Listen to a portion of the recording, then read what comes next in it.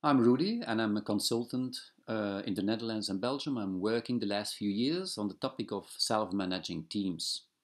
And I want to make some comments on what I'm observing. Managers are very often very fond of self-managing teams and are implementing a new system in a kind of technocratic way. The hierarchy is replaced by a horizontal way of organizing labor. And the teams are called result responsible teams. In fact, the hierarchy is replaced by a horizontal way of organizing, and people are again, in fact, used as resources to obtain results. The question why, in God's sake, should we defend that development is often not asked. Of course, there are arguments like finance, new types of leadership, trying to motivate people. But what is really happening in our society at this moment, and why are self-managing teams in the first place so popular? Well, in my opinion, what I'm observing is that a new kind of verticality wants to emerge.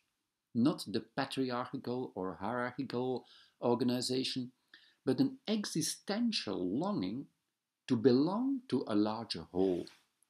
The old-fashioned way of creating hierarchy is replaced by an existential verticality, which all has to do with finding meaning in life.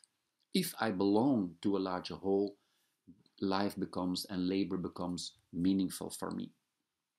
So the why question, why should we defend self-managing teams, has to do with the question, are self-managing teams a better way of capturing that new existential longing?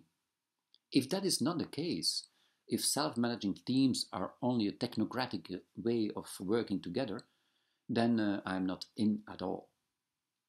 If self-managing teams are able to capture that existential longing and are creating a context for people to find meaning, to belong to a larger whole, then self-managing teams is amazing.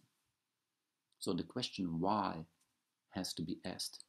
What is the deeper development in how we organize labor, in how we motivate ourselves to connect, to belong to a larger whole, which is the organization?